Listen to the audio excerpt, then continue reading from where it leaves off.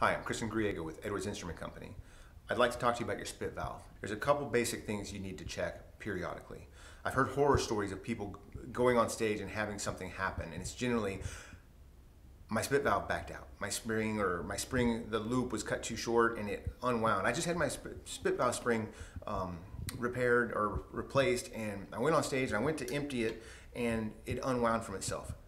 Spit valve basics, that's what we're covering today. When your spit valve spring is installed, make sure it's not left too long. The legs I'm talking about right down here, when it comes off and they have to trim it, if it's left too long, every time you go like this, you can catch yourself on the leg and cut yourself a little bit. It's like a little ouch moment. Then don't make sure it's not cut too short on these as well, because if they are, when you go like this all the way down, it can unwind and then you only have half the spring tension left. So, and then when you get half a spring tension left, grab one of your replacement springs and have it installed at a later time. You can still survive, but you don't want to have those legs cut too long or too short, just right. I know you want to know, where can I get this? You can go to your local music store, or you can go to store.edwards-instruments.com. I know you've been hearing that in the videos because we're trying to imprint it on you.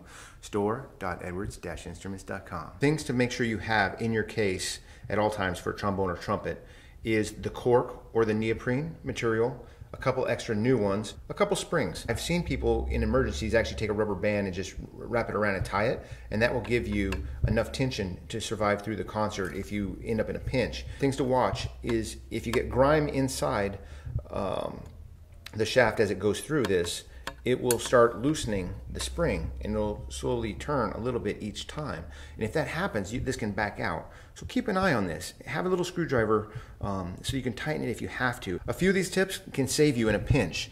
I've heard horror stories of things happening on stage, and we don't want this to happen to you. The only way, truthfully, is constant vigilance and looking at your equipment, making sure it's right, having spare parts around. All these things, preventative is always better than emergency repair. Thanks for watching. Make sure to like us, subscribe to this channel. We appreciate you watching, and we hope to be a part of your life sometime.